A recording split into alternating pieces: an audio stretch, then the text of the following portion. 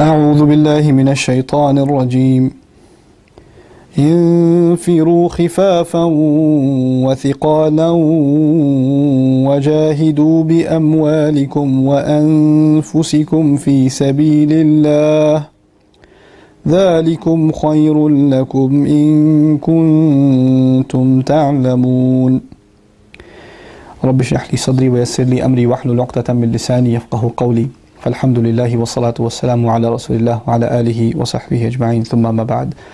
Assalamu alaikum, Quran Weekly. We're on the 10th juz now, and this is Surah At-Tawbah and ayah number 41. This is a call of Allah to the Muslims who were actually heading out for the battle of Tabuk.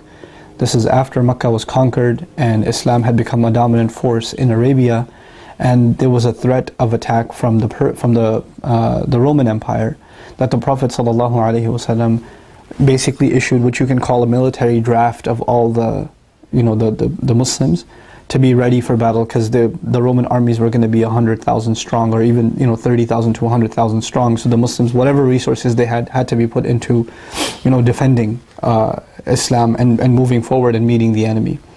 And in this case, there were some who felt, am I really even strong enough to fight? Because I have never been in battle before. Am I good enough? Am I even going to be an asset on the battlefield, etc., etc.? And Allah gave universal words that aren't just beneficial for that context, but they are beneficial for anyone who wants to serve Allah's religion and protect Allah's religion and serve in any good cause under the shade of Islam forever and ever. And that is infiru khifafan wa thiqalan. March forward, light or heavy. Light or heavy. Whether you have a lot of money or you don't have a lot of money, you have some heavy assets to offer, you have no assets to offer. Whether you have a lot of talent or you don't think you have any talent. Whether you're strong or you think you're weak. Whether you're knowledgeable or you think you're not that knowledgeable. Every one of you needs to march forward because you have something to offer Allah. Every one of us has to do an assessment of ourselves. In another place in the Quran, Allah says, قُلْ كُلٌّ يَعْمَلُ عَلَى شَاكِلَتِهِ. Tell them everyone should work in accordance with their predisposition. Allah created us with certain talents, certain abilities, certain powers, and we have to put those powers to work for the sake of Allah in some good way. And you have to do a real assessment of yourself.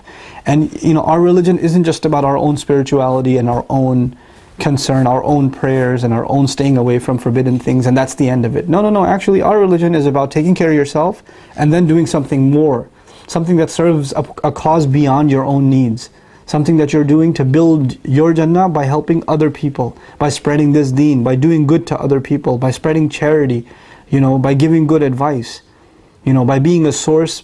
You're the reason the world is a better place. You did something that made the world a little better than what it is. You have to do that. And how you can do that, you have to really figure out. And that's Allah's call, infiru khifafan wa thiqalan. March forward, light or heavy.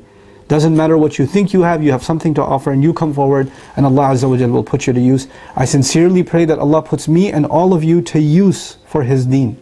That He puts us to use for His deen. Because to be used for Allah's deen is the greatest honor we can have in this life. Assalamu alaikum wa rahmatullahi wa barakatuh. Quran Weekly.